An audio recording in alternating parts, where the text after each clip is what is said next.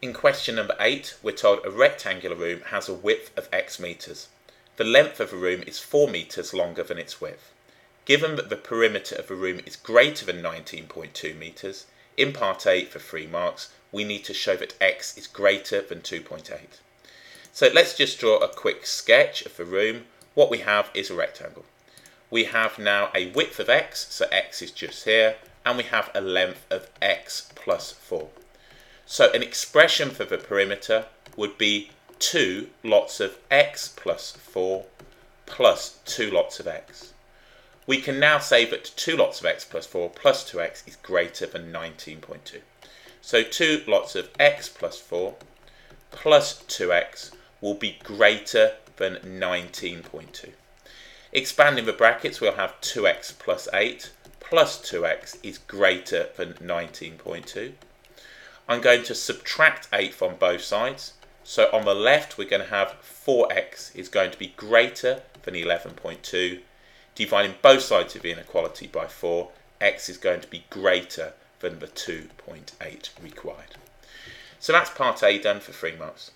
It now says, given also that the area of the room is less than 21 metres squared, in part B for 4 marks, we first have to write down an inequality in terms of x for the area of the room, and then in the second part solve this inequality. We can say that the area is going to be equal to the length times the width, or x multiplied by x plus 4.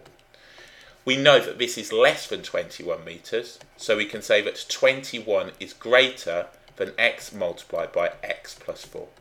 So this is an inequality, and we can go ahead and solve this.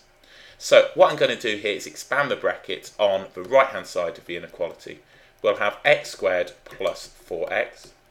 I'm going to subtract 21 from both sides of the inequality. We've got x squared plus 4x minus 21. I can factor this quadratic inequality. I'll have x plus 7, and then I'll have x minus 3. This gives me critical values of minus 7 and positive 3. I'm interested now when this is going to be less than 0. So if we go ahead and do this, what we'll have now are our critical values. So we'll have minus 7, which I'll put just here, so minus 7, and then we'll have just here positive 3. So our parabola looks something like so, and then we're interested in this when it's less than 0. Now if we just think about this, in terms of the algebra, this is telling me that x is going to be greater than minus 7, yet in turn less than 3. X is a length though. So x is going to have to be greater than 0, yet in turn less than 3.